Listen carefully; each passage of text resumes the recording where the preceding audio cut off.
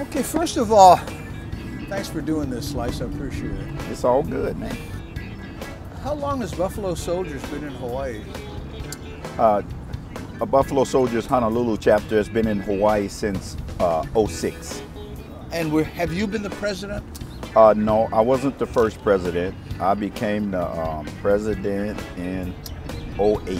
We have chapters all over the United States. They lean back to the cavalry back in the day, 1866.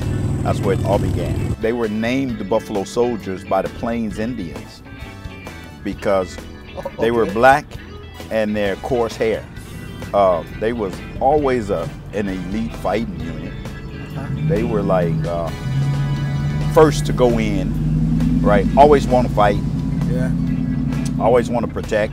We still have Buffalo Soldiers units in the Army today. Are many of the Buffalo Soldiers in your club ex-military? In my chapter. In your chapter. Yes, sir. I'd say about 80% of them is active duty. We have some retired, and we have mostly active duty. If someone wanted to join Buffalo Soldiers, your chapter, what are the requirements? First, you got to have a motorcycle. That helps. Okay. Any particular kind of motorcycle, or? No, we don't discriminate on motorcycles. As long as your motorcycle can go 65, 70 miles an hour and keep up with the crew.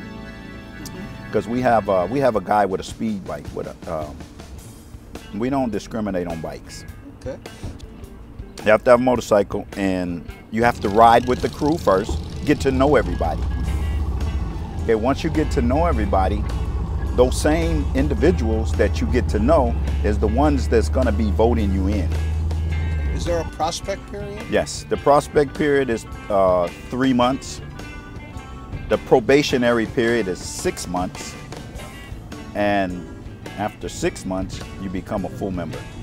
If someone wanted to, let's say, guest ride, could they just show up and say, hey, Slice, you mind if I ride along? Yes, they can do that. Okay. And then if they wanted to, it's called a hang around period. Yeah, I know that one. Yeah. Yeah. And it's a good thing. Right. You got to know who you're bringing in your organization.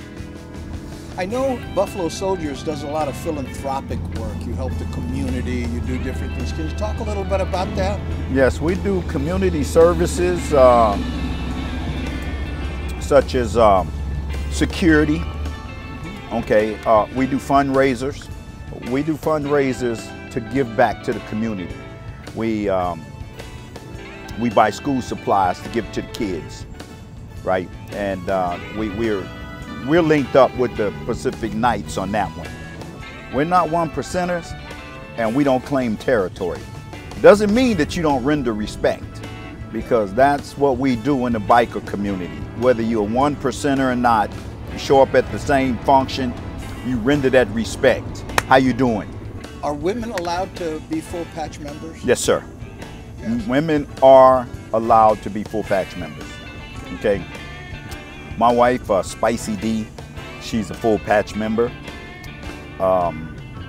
The other female is an associate member of my VP, Bones. But she had to go through everything that everybody else has to go through. Your wife? Yes.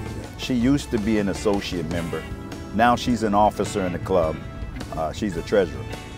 So are you pursuing other members, or do you just kind of let things sit, and when people come around, how does that work with new members?